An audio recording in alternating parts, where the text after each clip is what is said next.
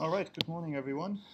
Um, as I told you yesterday already, we're going to start today and spend one day with quantification. Yesterday was all qualitative. Today it's going to be about quantitation. I will briefly talk about label-free quantitative proteomics and introduce a few concepts that are related to analytical chemistry, and then talk about algorithms. And in the afternoon, I will do a brief lecture on how you do the same thing with metabolites. And we will see that there are indeed some similarities. So the first thing I would like to talk about, because it's sort of fundamental, it's also rather straightforward, but most people don't realize how deeply it affects how we analyze our data. That is, what can we actually quantify with mass spectrometry, and how is it done, and how should it be done properly? And part of that is the quantitative behavior of mass spectrometers. What do they really do? What can you extract from that? Then we will talk a bit about quantification strategies. There are over 100 different strategies on how to quantify stuff using mass spectrometers. And I think you can come up with hundreds of other ideas.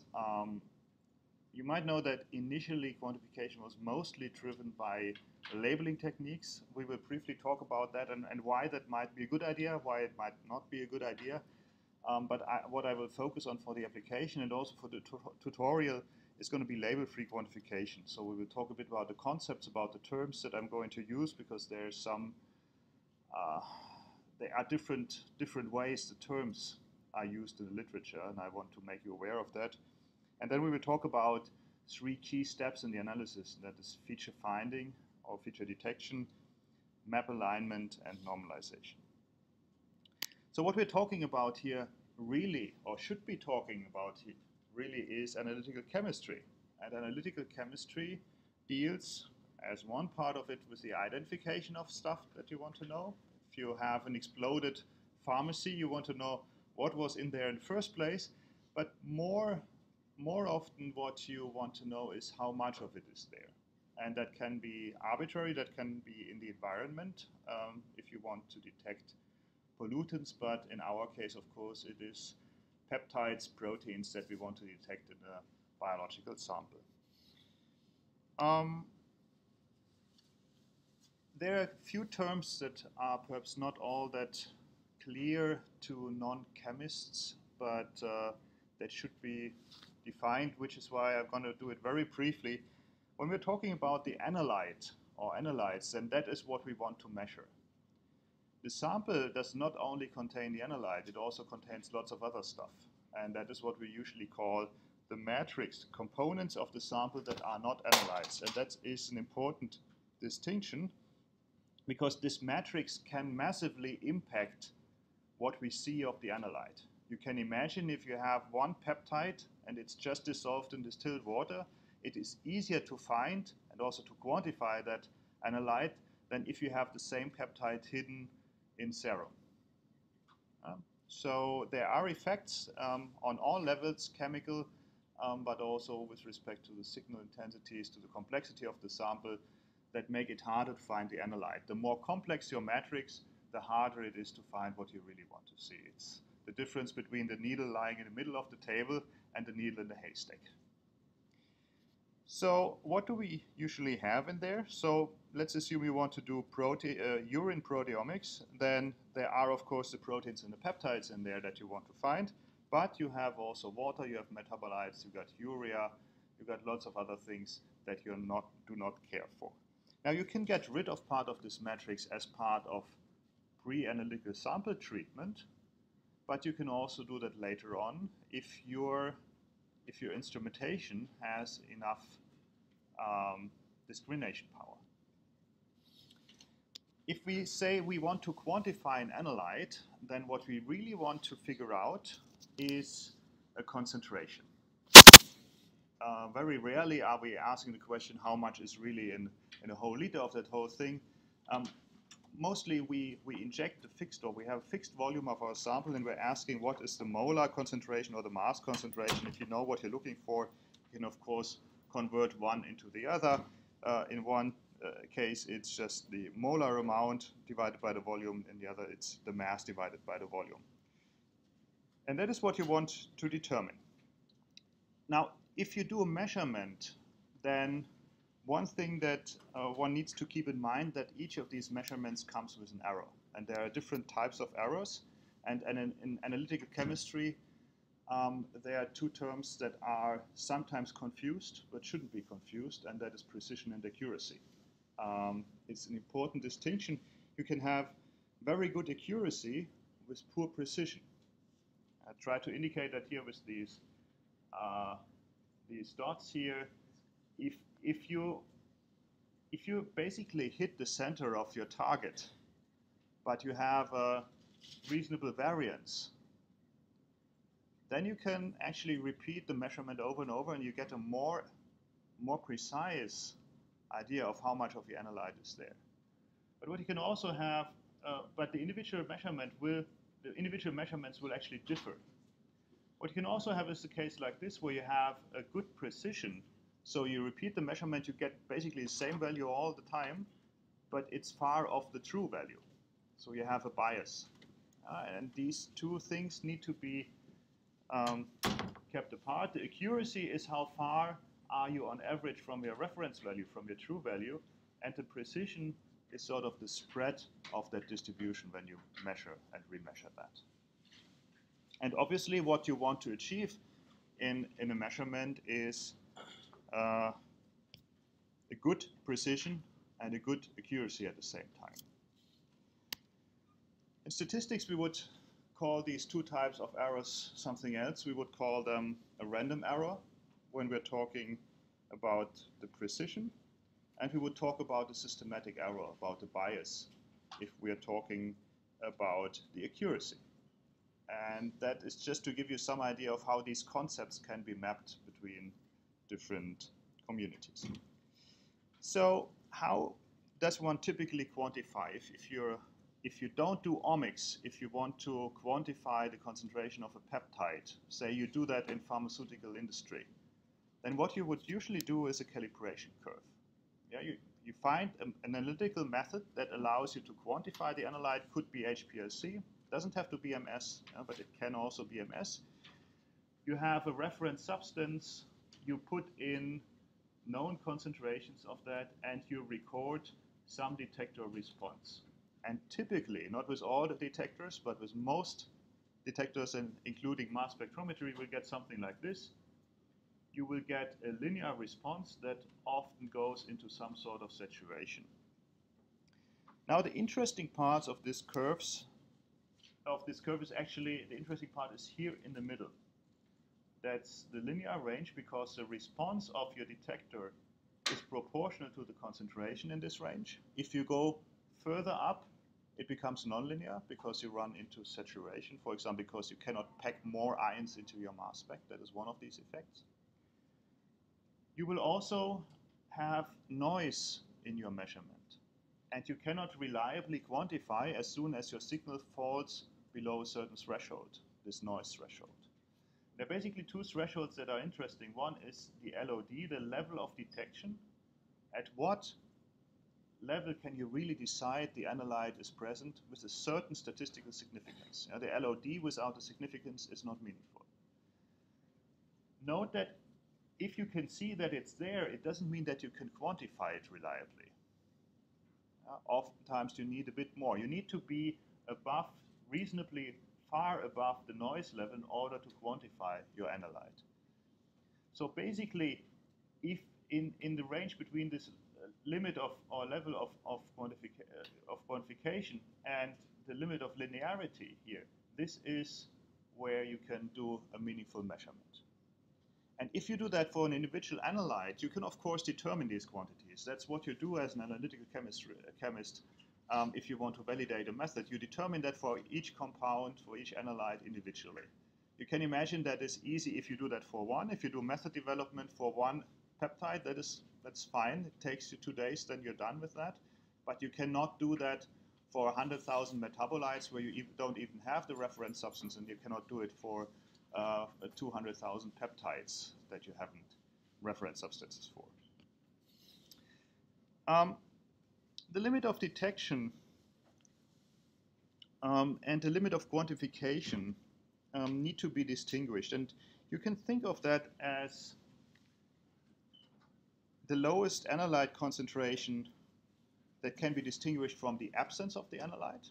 So basically, when you look at your chromatogram, when you look at the extracted ion chromatogram, and you see there is a peak there, then you can say I'm above the limit of detection.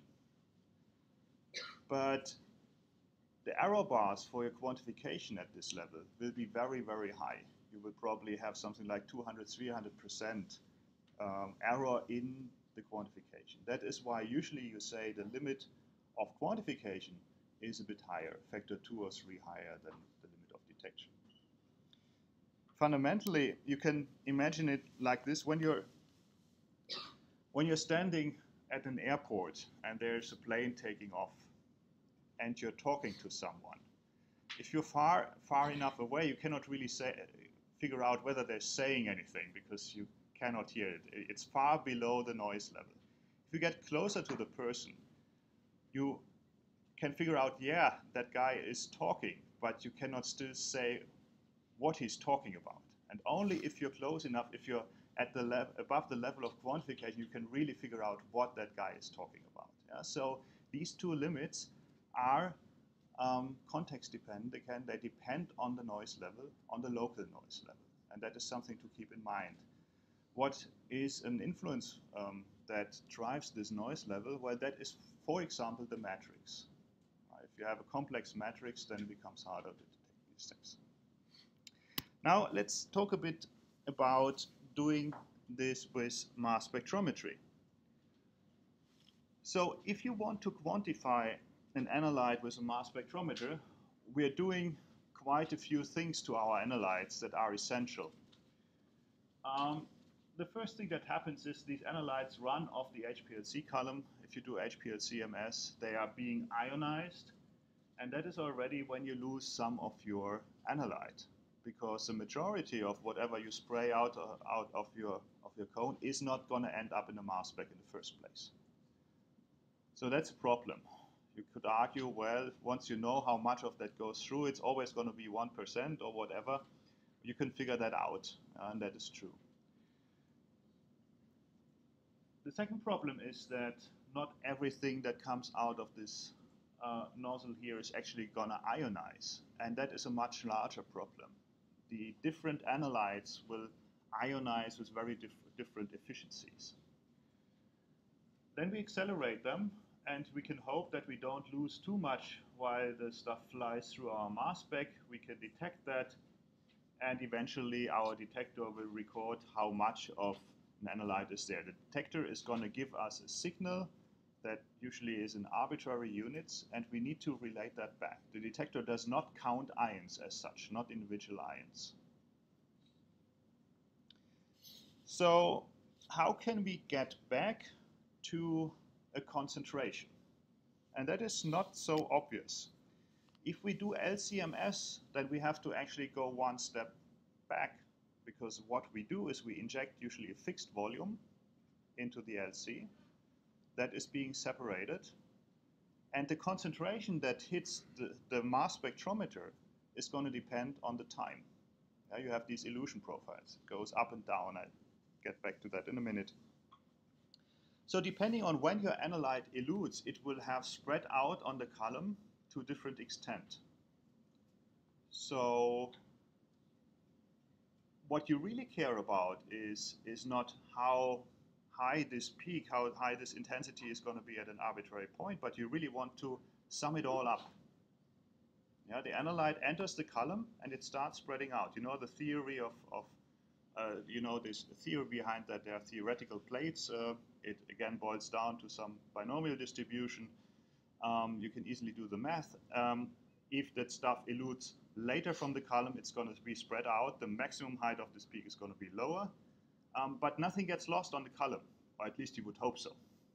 You would hope that everything that enters the column comes out of the column again. So what can you do? Well, you just integrate over your signal. So if you want to know the original concentration as a function of time, we record a detector signal, I as a function of time for a given analyte I. And that is going to be proportional to the concentration that enters the mass spec at a given time. There's a factor here, and this Fi, that is the sensitivity of the mass spec for this particular analyte. And that sums up how well this analyte is going to ionize, how well it's going to fly. The mass spectrometer is going to be different, going to have different sensitivities for different analytes. And this factor F, as we will see later on, is a bit of a bummer because we have no clue what F really is. Usually you can determine that with the calibration curve. That's basically the slope of your curve, if you determine that. But we don't know it for all these analytes. Now the area under the chromatographic peak, that is proportional to the total amount that went into the column. Because what goes into the column has to come out. All you need to do is you need to integrate over this concentration to get the original concentration that entered the column. Now, if the intensity is proportional to the concentration at any given time, then this is proportional to the integral over the intensity. Now, let's assume our elution profile is a Gaussian peak. It also holds for other shapes, but with a Gaussian peak, it sort of becomes evident what's going on. We can say this intensity, this concentration that comes off the column and enters the mass spec, that is going to be a Gaussian centered at the elution time of this metabolite with a certain width times the total concentration. Because if you put in 10 times as much of your analyte onto your sample, intensity of this peak is going to be 10 times as high. So if you really want to determine your total concentration, and that is what we are after, that was the concentration in our sample, we can try to integrate this whole thing, and that is the integral over our intensity. If we know that is going to be a Gaussian, then we can clearly see that this integral here becomes 1, and what we get is actually the total concentration in our sample is F times the integral over all the signal. It's kind of trivial when you think about it, but it tells you that you cannot do absolute quantification because this factor F is unknown.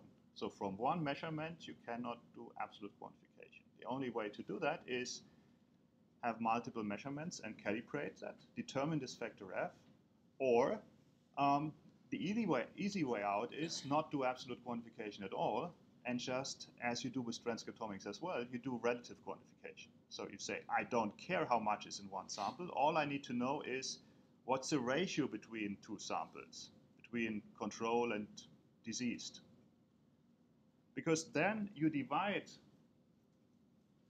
these intensities in one group of samples by the intensities in the other group of samples, and this F magically disappears.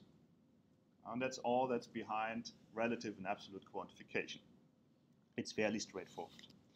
Now, let's get back to proteomics. So most peptides and proteins are usually identified but not quantified.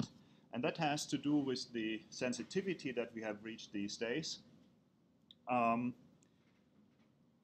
Identification via tandem MS you can do rather quickly, and many things can be seen, detected, but as I said, the level of quantification is higher than the level of detection. So you see there's something there, but you cannot quantify it. So usually we have a smaller proportion of whatever is there that can be reliably quantified. With metabolomics, things are a bit different because there we have an issue with the identification. Identification is easier in proteomics. You had a question? So, but this F cancels for the given protein, right? Because I is for protein, right? Yes. For proteins, how can we compare? Because you are saying that this protein has high concentration, another one has low, but they have different F. That's a great question, and the answer is you can't. The answer is you can't. That is something that is often overlooked without further. There are a few tricks to do that, but you cannot compare the intensity of one peptide to the intensity of another peptide and make a statement, and there's more of this than of that. That is not possible unless you determine these factors. Otherwise, you're just comparing their signal intensities. Yeah. So just by looking, it's actually an excellent observation. You cannot say that. So you'd still need two measurements to do relative quantitation if you need another sample. You can compare between. You can compare the same peptide between different samples. That's easy because it's going to be the same F, it's the same analyte. But you cannot compare different peptides. Not even in the same sample. Yeah. I'm just curious to elaborate on it. Like, do you mean also like you couldn't correlate them, or is that outside? Well, you can correlate them, but that is not going to help you all that much. If you really want to make a statement, there's more of protein A in the sample than of protein B, you need to have absolute quantification.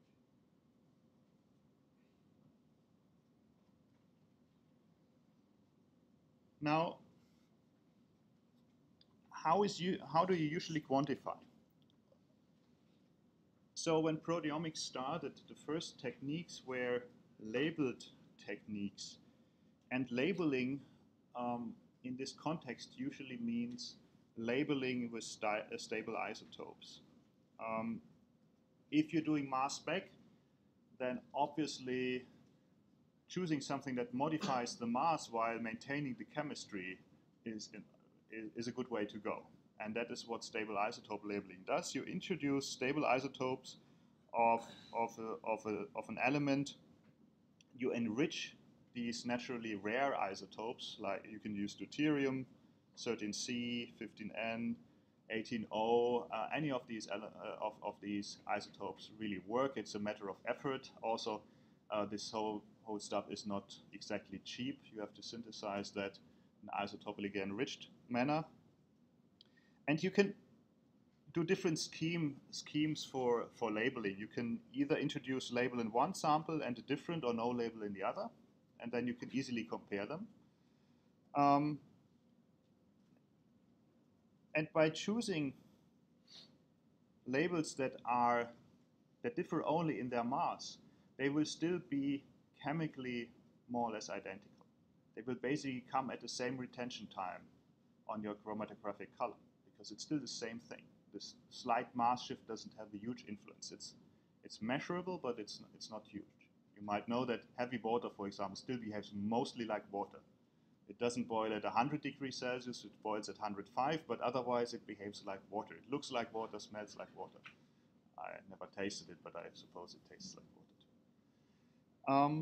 The disadvantages are, of course, that these labels are expensive, they can be difficult, and they can introduce additional errors when you introduce them into the samples. The less you do with your sample, the less errors you introduce. Another problem is that labeling is not always possible in vivo. So if you're doing clinical proteomics, then certain ways of getting these labels into your sample are impossible. You might know SILAC, or where you grow a cell culture. That is easy if you do that with a cell culture. It's harder if you do it with mice. It has been done. You can do mice, but it's expensive to do a SILAC mouse. I think I heard a number of 75,000 at some point. That's what you need to label a whole mouse. You can also imagine that labeling a patient would be something that is rather not done. And that is not even mentioning the cost for that. So there are limits to that. Fundamentally, there are two different types of labelings, or different ways of introducing labels. One is chemical labeling, where you modify the peptides chemically after extraction, and that also can be done with clinical samples, obviously. And the other is metabolic labeling, and SILAC is an example of that, where you basically feed the organism with something that is isotope labeled and hope that the whole metabolism is sort of integrated into the proteins or metabolites. A different way is label-free quantification, and it's sort of the most natural way to go about. You just say, I don't need labels. Why have people used labels anyhow? What's the big advantage of using labels?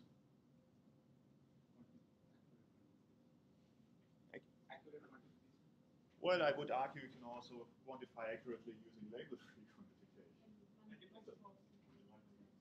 Multiplexing? So what does it mean? What's the advantage of multiplexing? You can label multiple samples with different labels and it quantifies them simultaneously to measure the relative abundance of proteins. You could basically acquire or quantify multiple samples at the same time in one run, and in this way save instrument time. Note that this doesn't come for free. You have always to consider the dynamic range of your measurement. So by adding 10 samples into one run, you do not necessarily get a more accurate quantification, you just save runtime. But initially, labels were also used because you could just look at one spectrum in SciLec and manually compare the intensities. So the manual analysis was actually the main driving force for these labeling techniques. You didn't have to try and find these peaks and know which peak corresponds to which other peak. If you see a SciLec spectrum, you have peak groups that are shifted by a known distance, and you can easily integrate over those two peak groups manually and figure out what the relative intensity is. And that was the main driving force. But now, people realize that these things do not scale all that well. When we are doing clinical proteomics and you're doing thousands of samples, then the labeling itself becomes a major issue. A cost issue, but also a matter of automating this. So this here is a nice overview figure that shows how you can think of this in terms of sample preparation. So with metabolic labeling, you would have two mice or two cell cultures, and you would label them differently. And these stable isotopes are integrated at this first stage already, and then you can mix the two samples, purify them, fractionate them, extract the proteins, digest them, and in the MS data you will then have peak groups that are distinct only by this mass shift of the label you introduced. Which means that no matter what errors you introduce in these later steps, they will be sort of captured because you treat both samples at the same time in the same way. So for the relative quantification between the sample groups, there will be no impact, no matter how much you lose during purification or subsequent fractionation. And that is another key advantage of these labeling techniques, because you keep the things that belong together, you keep them together. Chemical labeling introduces these labels a bit later. After extraction, there are different ways to do that. You can do that on protein level, you can do that on peptide level. You can also spike in peptides. That is a way to also do absolute quantification. You just add a peptide that you care about, but you see here the scaling comes from the number of peptides that you can add to that. Buying 50,000 peptides might not be the cheapest way to do quantification in proteomics. Or you can do label-free, and here you basically skip all that. You just say, I measure my samples, I don't do any labeling, I merge them later on, and I do the comparison only during data analysis. And you can easily see that that implies other issues, because you run into issues of normalization and comparability of these samples. So if we do quantitative proteomics, then there are a few terms that I would like to define. What our mass spec really measures are only spectra. MS spectra, tandem spectra. And you can think of label-free data as just a stack of spectra that are being recorded and are being recorded as a function of retention time. So the mass spec just measures one spectrum after the other, 10 per second or something like that. while your analytes run off the column. So you can think of that as a two-dimensional data set, and you've seen that in the viewer yesterday already. This here is basically the view from top on such a data set. You see the M over Z along this axis, the retention time along this axis, and if you can look at the same thing in 3D, you can also do that in top view as you've seen. You see the illusion profile. So stuff comes off the column, intensity goes up, intensity goes down at the end of that peak, illusion peak. So when you look at such a data set, if we want to do quantification, what we really care about is we want to find that these peaks here are from the same analyte. And according to this integral that I showed you, what you really need to do is you need to sum up all the signal that comes from the same analyte, and you need to distinguish it from signal that comes from other analytes. So you want to figure out that these peaks belong together, and you want to assign a number to them, either an absolute quantification, like 50 nanomoles per microliter, or a relative number, like 3 times overexpressed in comparison to another sample. And that's all we care about in label-free quantification. In order to do that, there are different steps. So the whole data set, this 2D data set, is what we call a map. And the signal that comes from one distinct analyte in a distinct charge state is what we call a feature. So if we want to compare different samples, the first step that we usually do is we do feature finding. We try to find all the features in one map. So assume we got 3 samples. That's what I'm going to do in this example. 3 different samples, this gray, green, and red. Then in a first step, we would like to reduce them to something manageable. We would like to have like only dots here that represent a certain retention time, a certain mass to charge ratio, and stand for the peptides that were in these 3 samples. Now, if these 3 samples are reasonably similar, they're all yeast samples or all human samples, then you should be able to identify that certain features in this map correspond to certain features in this map. And that is an alignment step. You have to figure out, because retention time is not all that stable, or not as stable as mass usually is. These things drift a bit in retention time. You have to correct for that. You have to figure out that this guy here really is the same as this guy, and you have to shift them a bit in order to overlap these maps. I'll show you the algorithm for that later on. Once you've done that, you can link the corresponding features. You can really figure out that this guy here is the same as this guy, is the same as this guy. You can identify that, and you can quantify that, and you can figure out that this is a certain peptide, and it occurs at twice the concentration in the first 2 samples than it does in the 3rd sample. And that is typically the result of a label-free quantification. You get a list of peptides, and you get numbers that tell you relative intensities in the various maps. Yes? So how sure we are that the ones that have effective integration? So how sure we are that they are? So this is only unique to that sample, or is it just because we miss it in the other samples?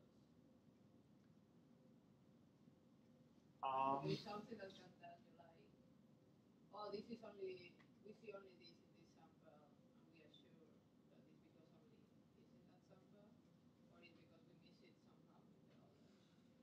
Well, there's no straightforward answer to the question. I mean, this is a valid concern. You can do different things. So, as usually, it's a matter of statistics. So you will be wrong occasionally, but you will be right most of the time if you do the whole thing right. What you can do is you can, of course, identify, for example, through the tandem mass spectra, each of these features. And then you can apply different strategies, because already the identification comes with an error. We've seen that yesterday. You have a false discovery rate.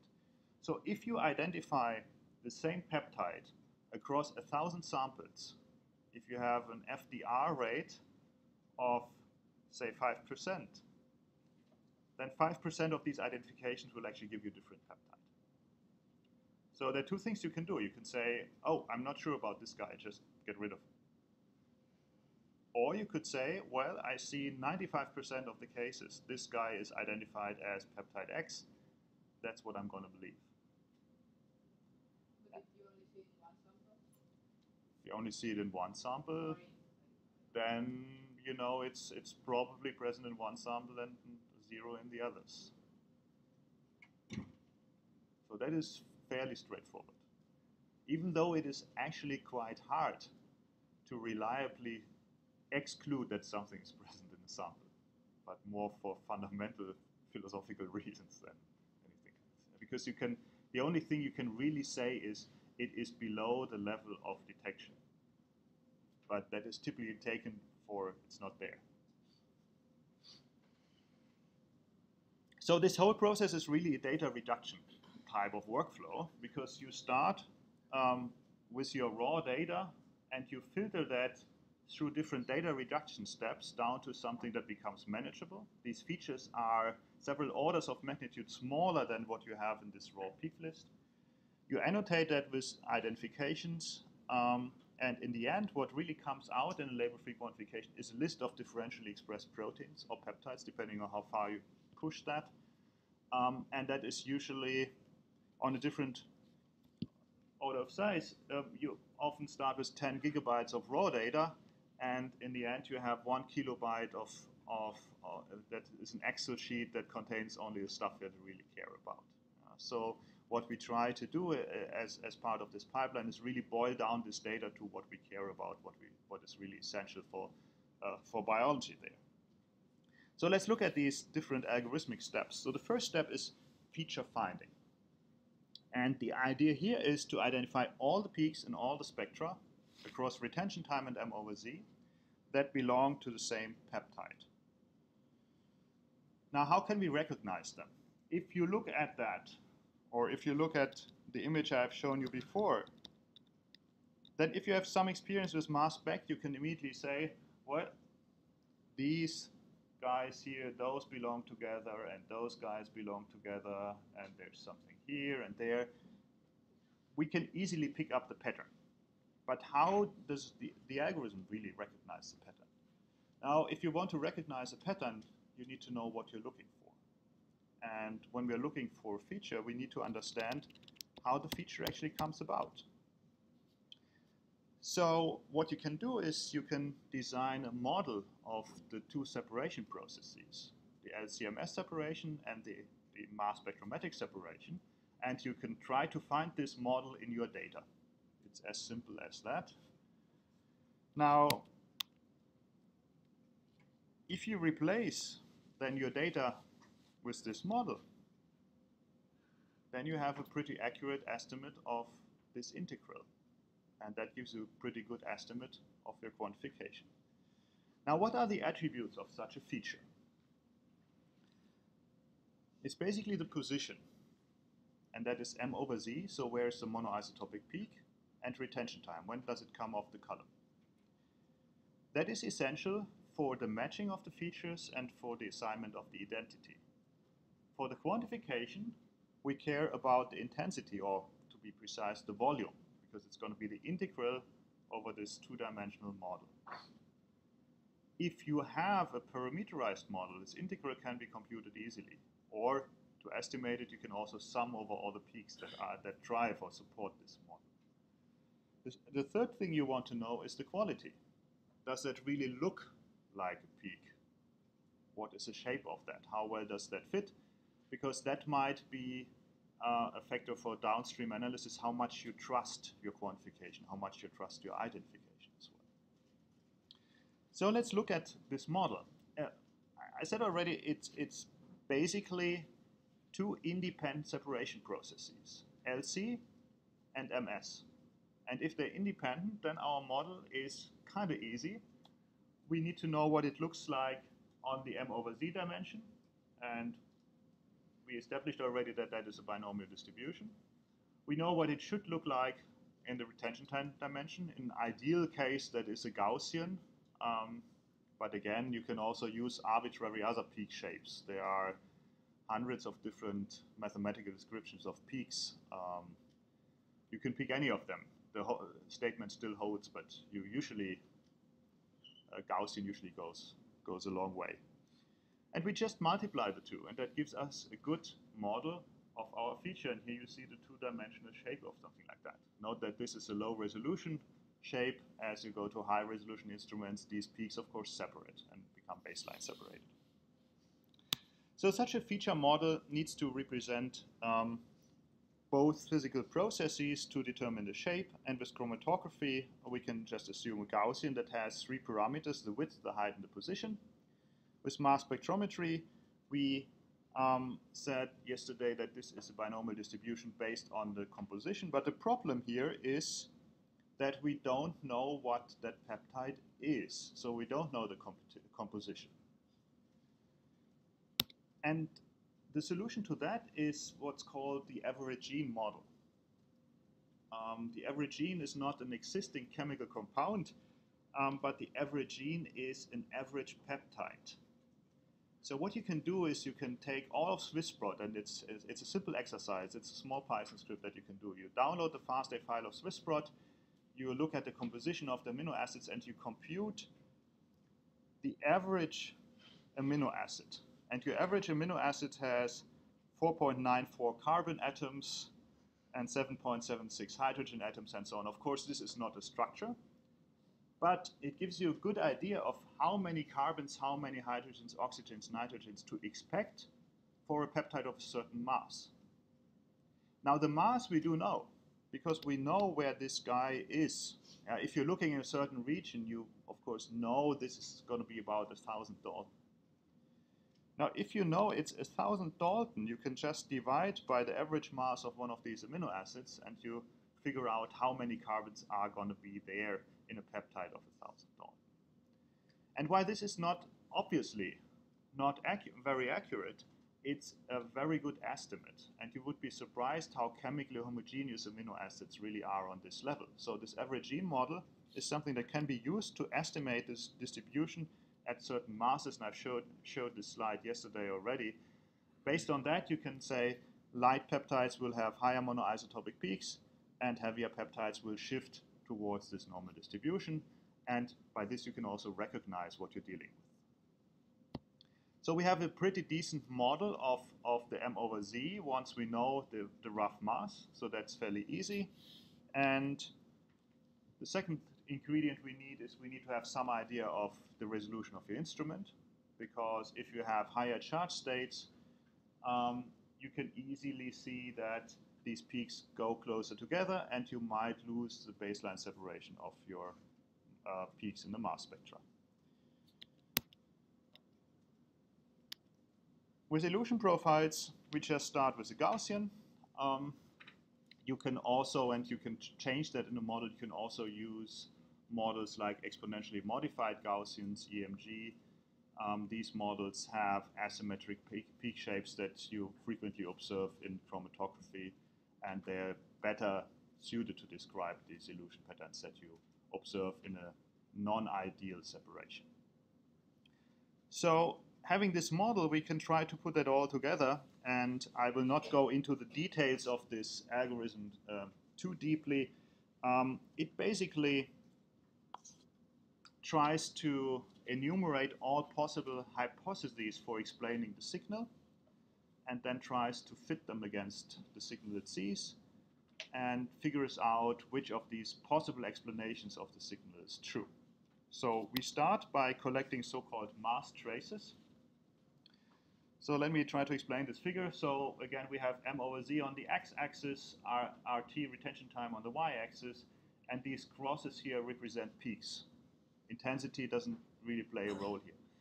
So what we see is a peptide coming off the column, retention time goes up, and then it disappears again.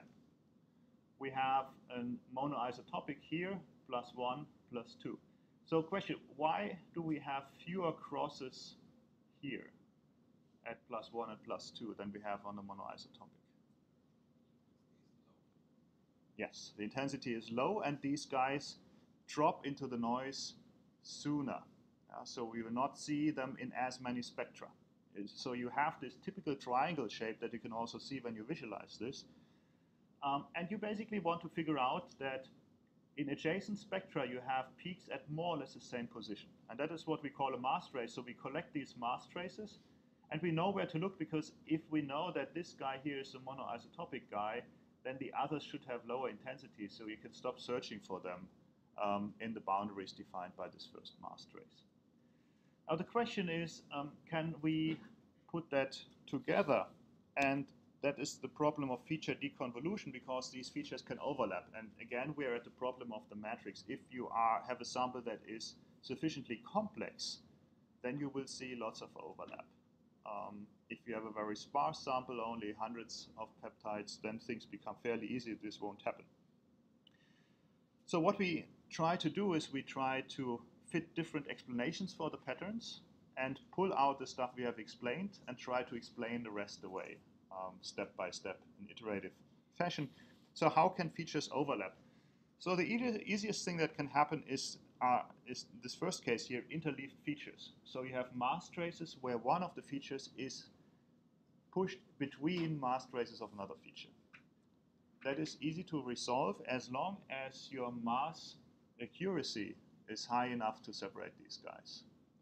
If that is not the case, it actually turns into the second type of overlaps. Here you have mass traces that cannot be separated, but you will see that they that they're separated in a retention time. And in this case, you figure out, well, this is a mass trace, but when I look at the elution profile, I see it's actually two peaks. You just split these two peaks in a post-processing step. The third case is you have co-eluting peptides that are shifted by a mass offset that is accidentally or by design hitting a higher isotope trace. And these are kind of tricky because you will lose one of these mass traces. But given the fact that the intensities of these +2, +3 traces are rather low, the error that is induced by this type of overlap in the quantification is also rather low. All right. What we do then in the algorithm is we test these different hypotheses, different overlaps. We test different charge states as well. You also have to model things like the amount of sulfur in these peptides. All that goes into these models. You test them, and you determine something like a fit. You basically ask the question, how well does this model explain the data that you see peak by peak? And you can do that with a simple correlation-based model. You basically multiply your data and the model, and you figure out how well that agrees. And that already gives you a simple quality measure for your feature. Now, while this algorithm works reasonably well, there are issues that you cannot resolve easily. Now let's look at this case here. We have 4 mass traces. And you could obviously say this is a feature where we have monoisotopic +1, +2, +3. But if you look closely, you will see that this guy here is actually higher than the +1. So what's going on? Isobaric overlap with something else. Yes? What else could that be? Could also be a sulfur-containing peptide, because sulfur has a shift of +2.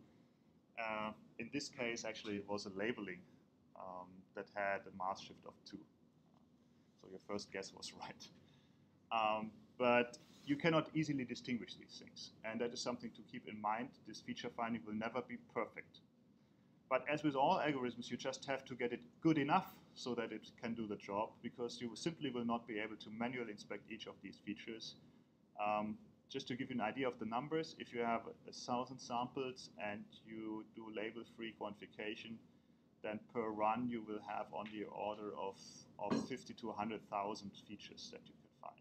And there's no way that you can look at those. The only thing you can do is quality control on selected subsets. Based on this type of overlapping, your algorithm will separate into 2 features or one? In this case, it wouldn't. It would assume this is a sulfur-containing peptide. But you shouldn't run labeled data on a label-free feature finder, so it's a bit cheating. So let's say you have a proteome that you know basically doesn't contain any cysteine, thionine, for example. Do you need to take that into account in your parameters? No. I mean, you can do that, but it's not going to make a huge difference because it's going to test all hypotheses, and if there's no sulfur in there, it's going to decide that the sulfur-free version is going to be better.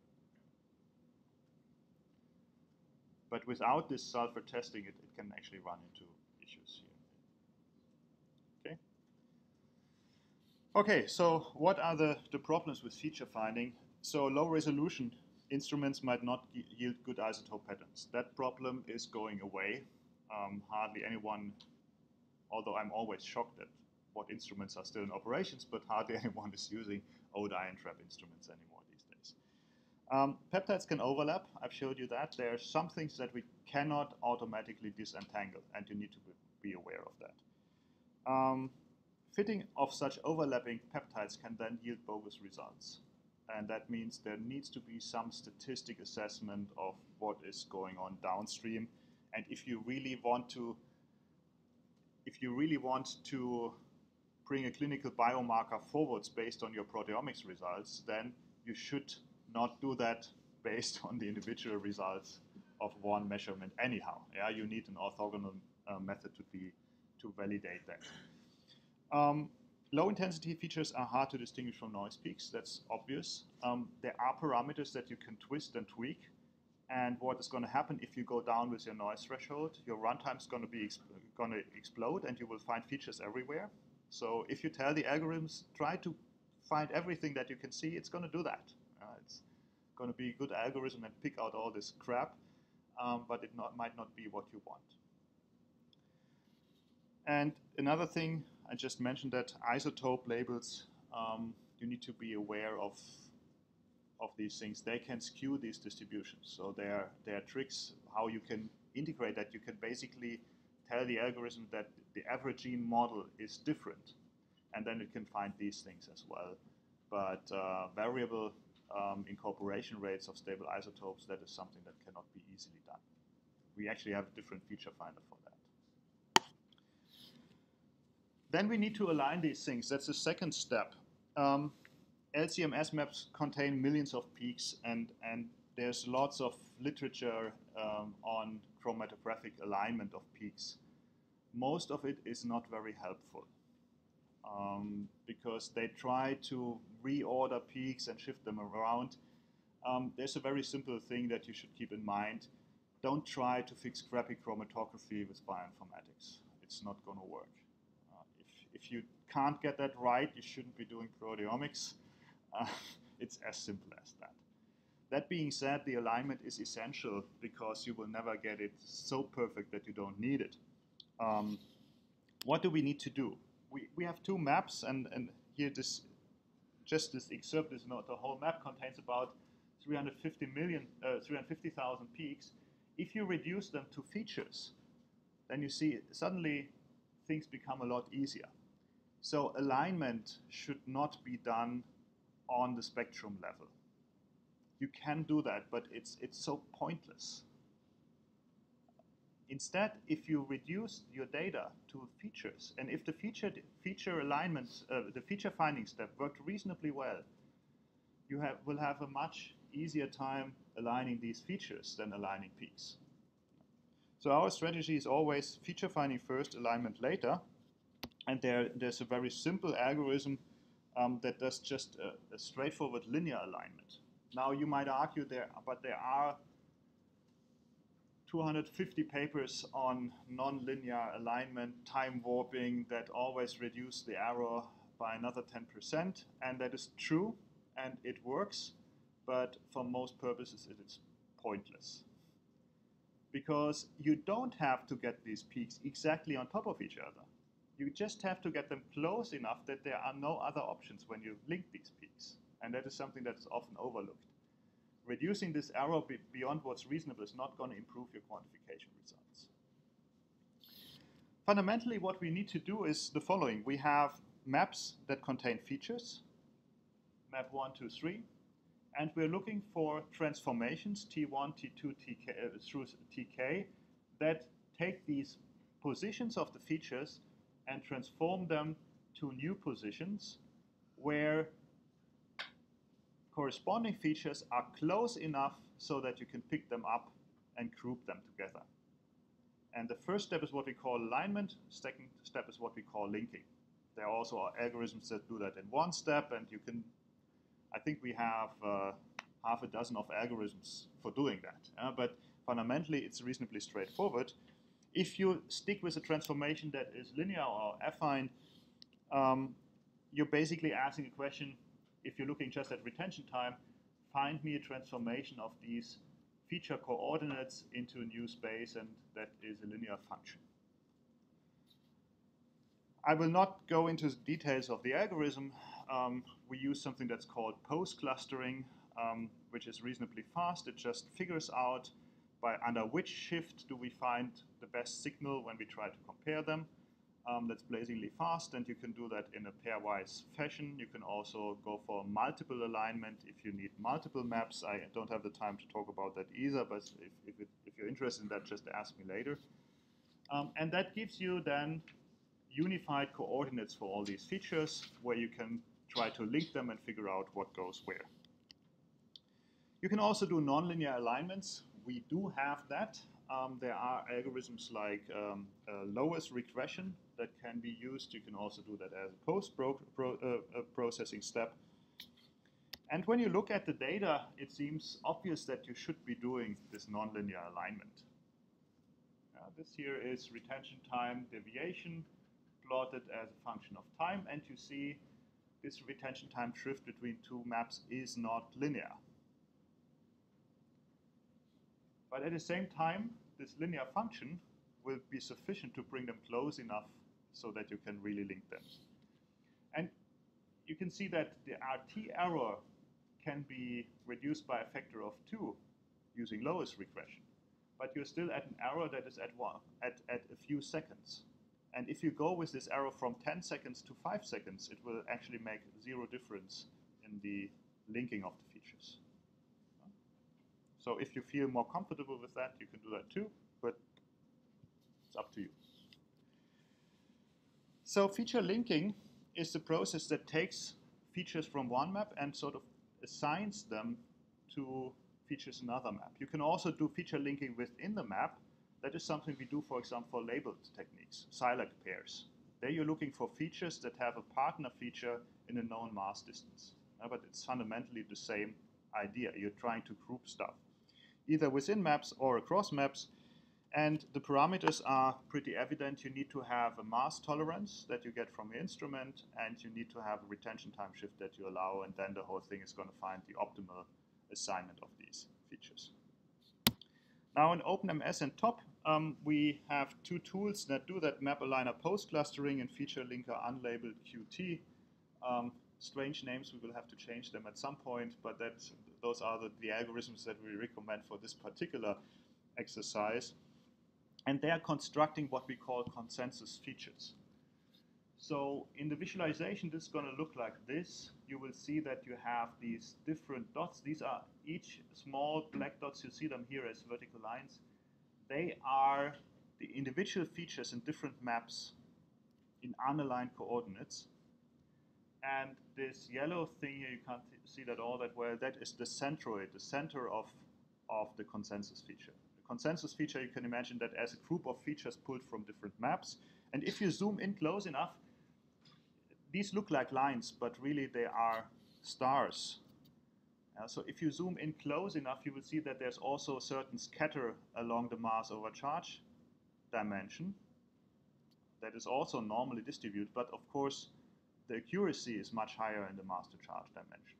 And the retention time dimension, they scatter a lot further, but that's basically how we visualize that. On the whole thing, you can also do quality control, map statistics, for example. You will usually see something like this. You will see that many of these features will be found only in an individual map. These are features that are present only in one of the samples, or more likely, we're close to the level of detection. It could only be detected in one of the samples. And then you will have lots of features that you will find in all the different maps, and you will have anything in between. That also means that if you want to quantify across many samples, you need to have a way for imputing, either imputing or for dealing with missing values, because you will have missing values if you have enough samples. Another thing that needs to be kept in mind is normalization. So there are different strategies that are being discussed in literature, being used by different groups. You can spike in internal standards or external standards. You can do whatever you like. But actually, what works best is taking the whole sample as your standard. So in most of the cases, you get a more stable calibration if you assume, and that's a biologically meaningful hypothesis, that the majority of your proteome will not be changed. I mean, if you still have living cells, then homeostasis will actually make sure that only a fraction, small fraction of these proteins can be up or down regulated. So basically the idea is you remove everything that changed between these samples, and the rest should still be stable and should calibrate these samples against each other. And that works remarkably well. What you can basically do is something like a robust regression. So you try to align the intensities and you discard everything that is regulated between samples, and you do that again, and this way you get a stable, pretty stable calibration across samples. Okay, I'm almost through. So what this looks like in OpenMS is rather simple. This is the simplest workflow that you can do. You have a bunch of input files. Each file stands for one sample that you measured. You make a loop, and for this loop you call the feature finder. This feature finder, in this case feature finder centroid, is going to find these features in the sample. The zip loop end is going to collect all these results for all the samples. And the map aligner post-clustering is going to do the map alignment between each of those, and the feature linker is then going to aggregate that.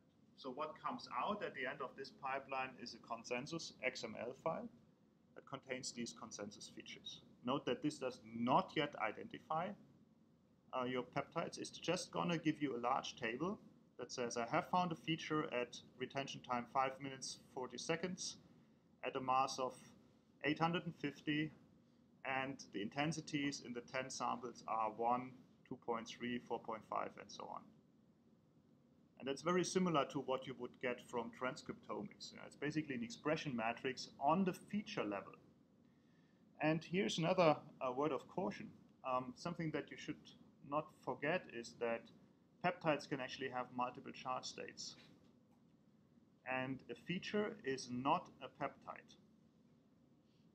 So you have to go from the feature to the peptide to the protein to actually map that back onto the entity you care about. You can have two features, charge state +2, +3 for the same peptide, and they will be quantified independently. Something to keep in mind. Is there any kind of deconvolution node that you like put in between those? Because like for Genesis, I know it'll see that you have multiple atoms or multiple charges, and lump all that in the deconvolution DSC. We do have that, but we don't do it routinely. How about imputation? What do you mean, how about imputation? What are the features of, for example, NMS in terms of imputation of? We usually do that in R. So we do the downstream statistics. So we take you to this point. We take you a little bit further because we take you to the quantification. There's a protein quantifier that you will see the tools that does some of these things. But if you really want to do thorough statistics, then that is something you will do in the rest of the week, I think, starting Wednesday, right? So we like to take that to R, and that is where it comes in handy that you can actually embed R scripts into KNIME, and that's our favorite way to do that. Because the way you do the imputation, the way you aggregate these things will depend on your experimental design. Okay, further questions? Yeah. So, in any proteomic sample or metabolite sample, you will have a lot of unknown features sitting there which will never be identified. Yeah. Why do you include those? Because those can be background, those can be noise, those can be matrix, something else. Why do you include those in normalization? Because eventually that is, affecting your quantification in a very negative way. Why?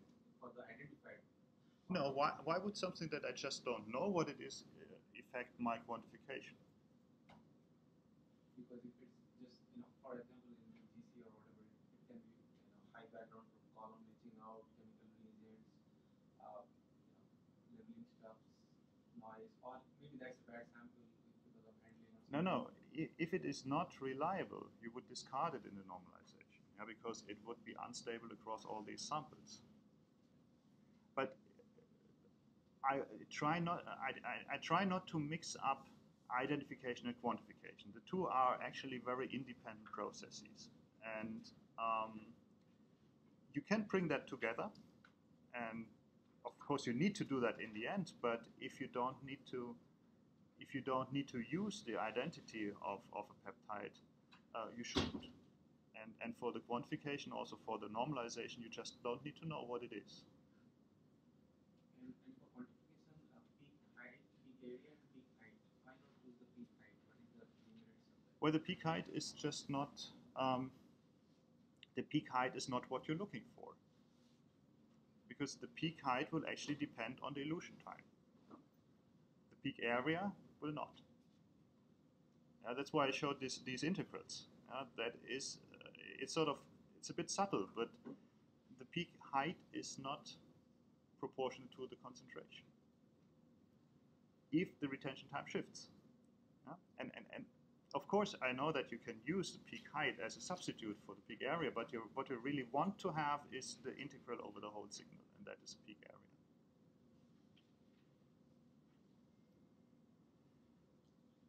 What the retention time wise is set up to calculate the area of the one peak on peptide? Say again. Like how wide the retention time? Well, that depends on your chromatography. But if you fit a shape to that, then it doesn't matter.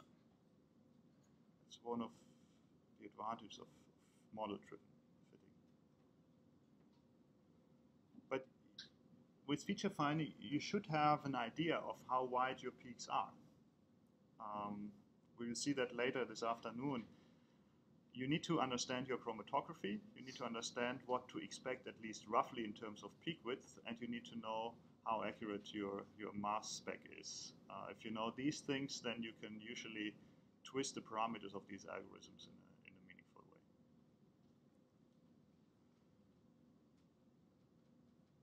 Further questions? I would say let's get started with the label-free workflow and work our way through data. And you just give me a shout if you have further questions. Thank you.